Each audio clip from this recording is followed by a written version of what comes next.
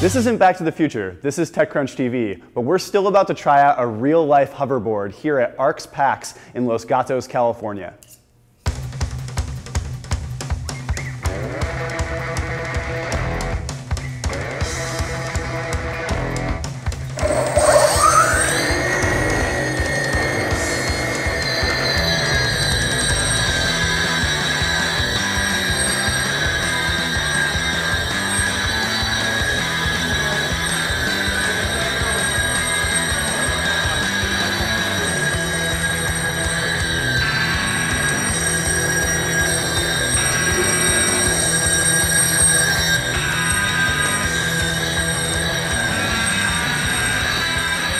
You actually bounce a little bit on it, you can feel the air and the magnetic field compressing underneath you.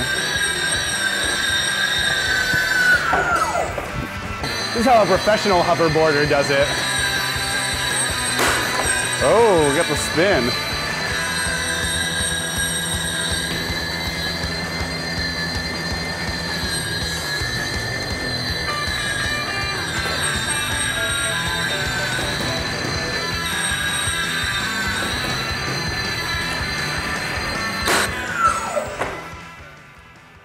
This is the white box. It's the Arx Pax developer kit, which will allow people to experiment with hover technology at home. Now I know it looks normal, but if you pick it up and flip the switch, it activates the hover technology, and magnets at the bottom of this box are reacting with magnets in basically a copper table to create a repulsive magnetic field.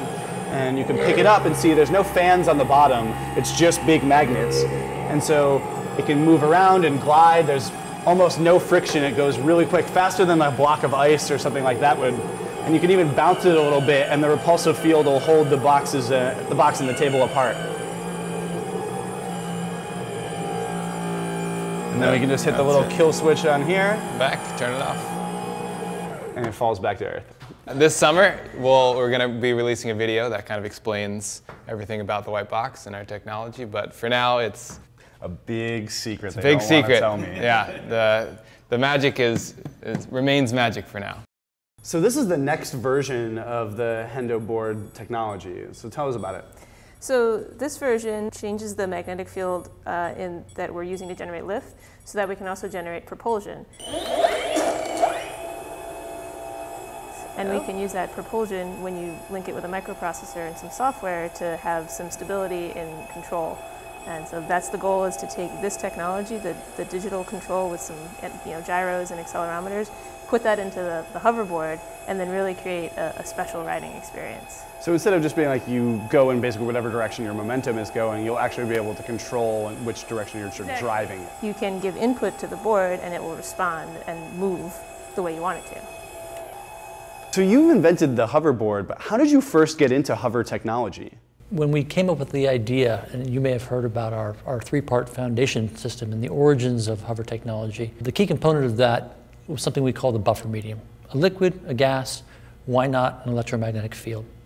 So when we were trying to figure out in early testing, well, how can we demonstrate this technology in a way that everyone will understand? Bingo, hoverboards. How could you not think of the hoverboard when you discover hover technology, right? Exactly. But obviously it's a little bit less accessible for most people. Most people can hardly ride a skateboard, let alone a hoverboard. So do you see this as sort of the end goal of the technology, or where are you hoping to see it applied? This is the absolute beginning. And $10,000 is a lot to spend on anything, particularly a board.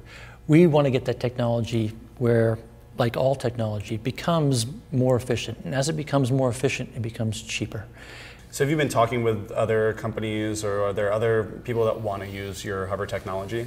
The technology has obvious connections to transportation, but there's some not so obvious connections to things like industrial automation, to clean rooms, to space applications. Space applications. vast, the applications. For the hoverboard, at least your hoverboard, the closest thing is the boosted board, which is an electric-powered skateboard, and I think they did a great job of using a sort of a throttle wheel and a trigger to allow you to control it while feeling like you're still it's really stable and safe. Are there any, like when you ship this board, are you thinking like a wireless handheld remote, or how do you expect people to be able to control the board? So that is one potential interface, and there's some others we're looking at too. The more easy the interface, I think the more challenging, or the more you can challenge yourself on what you want to do on it. So we want to enable people to really push the limits of the technology with regards to hoverboards. I think it's going to be a lot of fun.